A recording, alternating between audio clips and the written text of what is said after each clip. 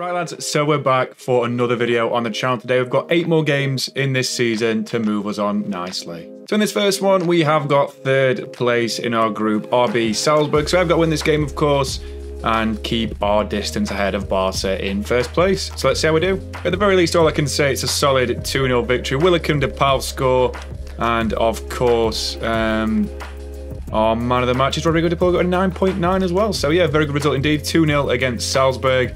Now let's move on into the league where we've got Arsenal away at the Emirates. Let's go and get a win. It's a very nice day at the Emirates Stadium in North London. See the Sol Campbell tifo in all its glory. Former player for both teams. Let's hope for winning this one. Let's see the teams. So this is the Arsenal team for this game. Matt Turner starts in goal with the back 4 of Cedric, Pablo Mari, Rob Holding and Zinchenko. Midfield 3, Fabio Vieira, Brian Cristante as the captain and Thomas Partey. With Dembele, Jesus and Pepe as the front 3. I'm not being funny. What the hell is this team? Their bench is stacked. Our team as well, obviously Pope starts in goal. We play 4-3-3 as well. Trippier is the captain with Guehi, Botman and Gavardiol. Midfield 3, DePaul, Guimaraes and Joe Ellington with the forward line of Diogo Jota, Alexander Isak and Alexis Vega. Very, very strong team. Let's get into this gameplay. Hopefully 3 points at the Emirates. Straight from kickoff, Isak's won the ball. A mistake from Arsenal. Can we make it one? Punish the early mistake 2 minutes into the game. Straight from kickoff. That is absolutely woeful from this Arsenal defence. Brilliant goal from Isak though. Hey, it's a good goal though. 1-0 Newcastle. They're trying to get behind us. Oh, he's cut inside. What the hell is that pass? Oh my God. Jesus scores. It's 1-1. Arsenal have recovered from that early mistake. Jesus Christ. Watch your profanity.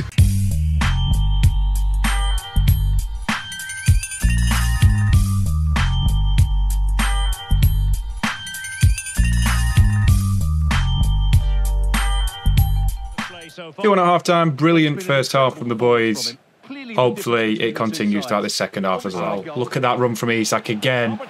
What? That's what happens when you have Rob Holding at the back, Arsenal. How do you not know that? What a save by Matt Turner. Jesus. Jesus. Oh dear, what is... Oh, nah, that's disgusting. They've had 2 pissing shots and they've scored both of them. Like, I know he sat me down and fair play, but they do not deserve this. I'm absolutely livid about that keeping from Pope again. 5 minutes later. Good interception. Diogo Jota trying to get past Pablo Mari, who gives the ball away again. Jota, how is that not a penalty, ref? Are you on crack? That is a pure penalty. As Guimaraes shoots from distance. Oh my God, has he actually scored the winner? I don't even know what to say. That is absolutely tremendous from Bruno Guimaraes. He's absolutely twatted that one. I mean, he's definitely the best player in this team. What a goal that is. 3-2 Newcastle at the depth. What a goal. Oh, come on. Anthony Gordon off the bench, trying to get past Rob Holding. Can Anthony Gordon seal it with another goal? Yes, he can. 4-2 to the Magpies. What a finish by Anthony Gordon. He's only just been introduced, really. He's not really had much of a impact as to say, but that is a brilliant goal. Another good through ball by Jota as well. And that is game, set and match. Surely the final highlight. Well, yeah, it was indeed the final highlight. As I said earlier, with the 2 goals they scored, they basically had 2 good chances. Pope's other 2 saves were made in the same attack and they weren't really anything special. So yeah, I think we deserved that game on the balance of play. Not much possession, not many passes really, but we still deserve to win it as far as I'm concerned. I mean, Jesus gets man of the match, but his team lost by 4 goals to 2. He got 1 goal and 1 assist. Whereas Isak scored both goals for us in 2 out of 4. Gordon came on and changed the game, obviously, and Guimaraes was probably the best player on the pitch as he dictated the play, along with Rodrigo DePaul, to be fair. They're both very good, along with Guehi as well, who sort of picked up for Botman having a poor game. But yeah, that's still a good win anyway. Right, so now we have got the Gunners in the Cup. I'm not bothered by it. I'm going to sim it. We've got a simulation spree of 3 games coming up. Then we've got 3 games to play at the end of the episode. So let's see what we do in this Arsenal game. We are at home for this one. Hopefully we're progressing the Cup, but I'm not bothered. It's Carabao. Right, so the B team did succumb to a 1-0 defeat against Arsenal in the Cup, but like they played a pretty strong team. Still had, obviously, Ben Yedder and Dembele playing. They had Cristante, the captain, playing. Obviously, Saka came off the bench. Thomas Partey played yet again. And we were playing people like Watts. So, yeah, I'm not bothered about that, but it is what it is. We have got, I think it's West Ham in the Premier League now at home again. Hopefully, we carry on our 9-game winning streak, 10-game winning streak if we win that, and continue to soar in the Premier League. So, see how we're doing that one. So, the main thing is we are still unbeaten as far as it stands. Ben Cipriani opened the scoring for West Ham in the 51st. Willock scored in the 60th. Skamaka scored in the 69th. Something doesn't really do in real life, which is score. And then Gavardiol gets his first Newcastle goal for a not too bad draw against the Hammers. As who gets man of the match? Oh, Joska Gavardiol and Isak both get a 7.4. So yeah, it's not too bad. But all attention turns to the Champions League against RB Salzburg, where we're hoping to extend our chance of going through. So let's see how we do in that one. Oh my God, what is going on? I mean, Pope's played this game again. He's conceded from both chances yet again, and we draw 2-2 against RB Salzburg, which is not exactly fantastic, as originally Barcelona did actually drop points against Celtic, so they probably caught us up again. We're both on 8 points from the first 4 games, I believe. But yeah, Susic opened the scoring for them in the first minute. Vega and Isak put us ahead, and then Koita scored in the 78th for a disappointing result. It's got to be said, Susic is fantastic, by the way. He might be a potential January signing after he showed in this game, but that is a worrying result. But anyway, again, attention's turned to the Premier League against Leicester City, away from home at the King Power. Let's see how we do in that one, boys. Big game ahead. Right, so before anything happens in this Leicester game, this guy is really, really appealing to me, and the potential setup of the future of the team. So his name is Elliot Sadler. He's 16 years old, 70 rated. He's got the potential of 88 to 94. And a whopping 79 dribbling and 71 passing with 5-star weak foot. I'm going to call him up to the squad because this guy looks absolutely mesmerising. So yeah, he's going to play in this Leicester game, potentially off the bench, but I'm thinking the future looks really bright in this one. What a massive game this is. Leicester are doing really poorly in the league in this season, and they're going to hope for a win at the King Power. But more importantly, let's see our team for a big surprise. So this is our team for this game. Pope starts in goal, again 4-3-3. We've got Trippier, Guehi, Botman and Target. Midfield 3, DePaul, Elliot Sadler on a free roll with Guimaraes behind him. Then Jota, Isak and St. Maximin as the front 3. Elliot Sadler's Newcastle debut. Let's hope for a massive result. Come on Newcastle, let's get another win. Not to concede straight away because they are attacking in numbers. As they do get a chance. Lucky Bacchio cuts the ball back. It's a good save from Pope. But guess who's on hand to tap it in? I think it's Patson Daka. And Leicester City lead 1-0. I mean, it's not really against the run of play. But yeah, still 1-0 Leicester. Let's hope for improvement. Oh, Guehi's missed the ball against Jamie Vardy. He can't do that. Braybook's got the lucky ricochet. And they've got it again. Yeah, if you don't want me to win, just tell me. What the hell is going on, man? What is going on here? Breakfast! How am I meant to defend that? They've just literally got 3 ricochets in a row. It's like playing foot. Well. I think it might be time to make some subs because that was horrendous. For sure, Jota's injured. He's going to have to come off because he cannot continue. He's hurt his shoulder. I'll bring Miggy on for him. I think Willock should come on for Sadler. He's not had a bad game, but he's not really done much to be happy about. And Isak can come off for Vega, who seems quite good through the middle. That's been a really poor first half. I'm really, really mad at the team. So you know what? We need to improve. Let's hope for a better second half. All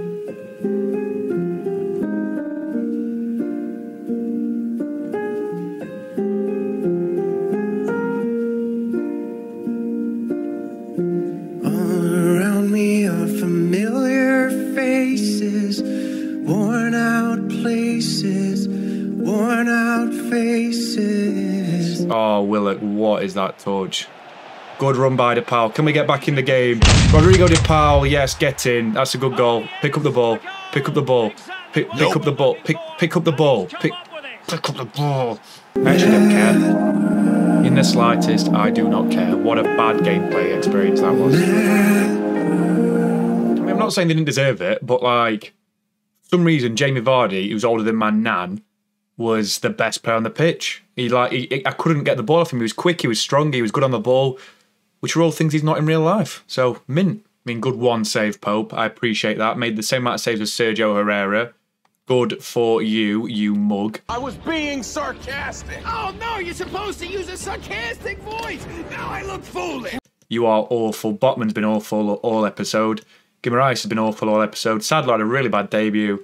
You know what? It was just a bad game. I'm going to move on to the visual sim game. I don't know who we're against, but I just want to win. So let's win that game. If we can't beat scummy Leeds, I'm going to resign as manager. I'm genuinely being serious. I've had enough of this game today.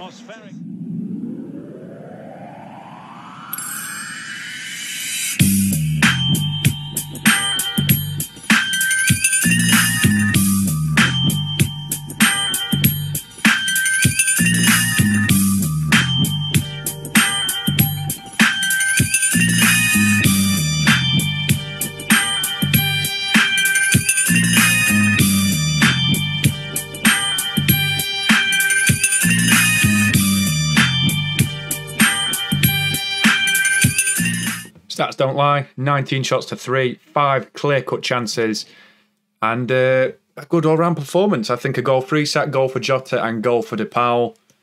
Very nice before the big game we've got next against Barca in the Champions League. So let's get into that one. So this is our team for this Barcelona game. Obviously, Saavedra starts in goal instead of Pope because Pope's been woeful this episode. We've got Trippier, Guehi, Botman and Gavardi, the usual regular suspects. Then we've got De Paul, Guimaraes and Sadler as the midfield three, with Jota, Isak and Gucci as the forward trio. It's a very, very good team, but Barca's might just take the cake in this one. So Barca's team as well. Ter Stegen starts in goal at the back four, Koundé, Hernandez, Christensen and the other Hernandez brother.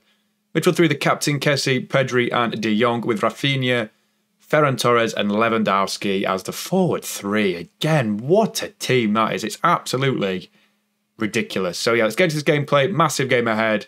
Come on, you Magpies. A weak kick off from left to right.